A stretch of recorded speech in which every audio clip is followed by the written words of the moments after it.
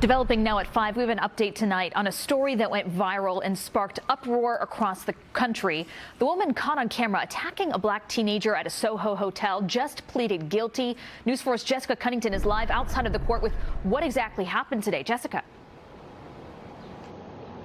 Yeah, Rana, Miya Ponsetto pleaded guilty to a hate crime charge for falsely accusing a black teenager of taking her phone and then attacking him at the Arlo Soho hotels. This was back in 2020, and let's show you video right now of the 23-year-old walking out of court today. She pleaded guilty to unlawful imprisonment in the second degree as a hate crime. She did not make a statement today as she walked out with her lawyer there, but what happened that day went viral. You remember the surveillance video from December 2020 that shows Ponsetto grabbing the then 14-year-old Keyon Harrold Jr.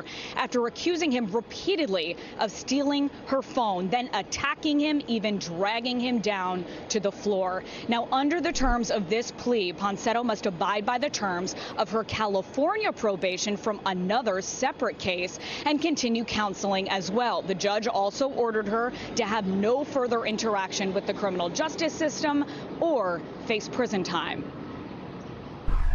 Ms. Ponsetto is thankful for the thoughtfulness and the empathy that the DA's office showed. It was an unfortunate incident on that night, and hopefully it won't be repeated. She has been great, has led an exemplary life since the last, I believe, year and a half since this happened. So hopefully we can put this behind us and keep going. Manhattan District Attorney Alvin Bragg said in a statement that Ponsetto's behavior that day was outrageous, and as a black man, says he sympathizes with the young man and the victim in this case. He also says and believes that this plea agreement will hold Ponsetto accountable. Now, no immediate response to this plea deal from Keyon Harrold and his family, but we do know that they have filed a racial profiling lawsuit against Ponsetto and also Arlo Hotels, saying much more could have been done in this situation.